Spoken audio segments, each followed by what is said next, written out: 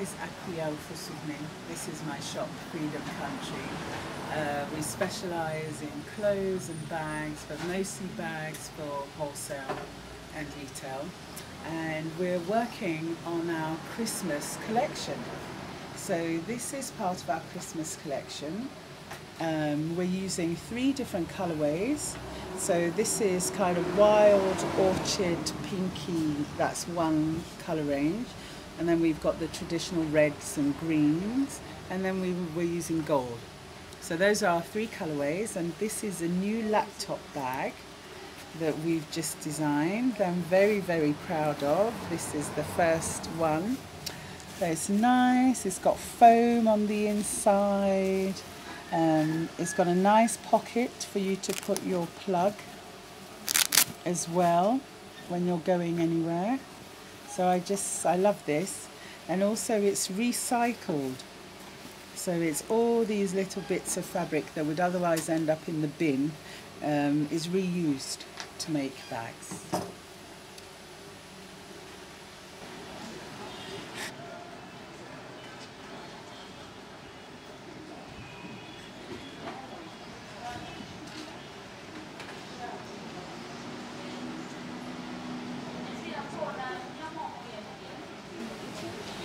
This is all jewellery by my friend and sister almost, Fulira Siedu, and she's an expert in beads.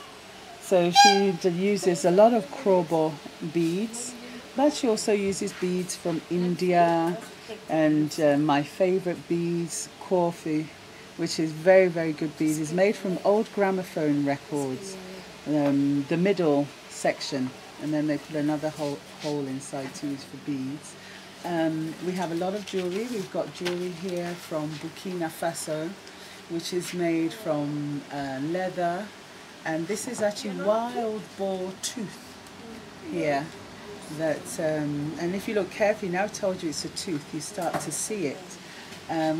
We also have horn. That's also used with the leather.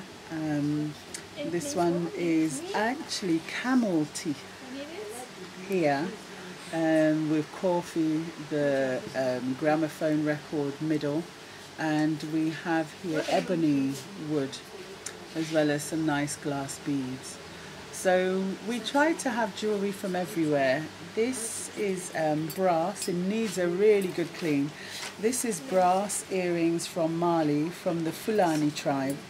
And this is the oldest style of earrings known to man, I believe. And you can find this design actually in Egypt, depicted on some walls.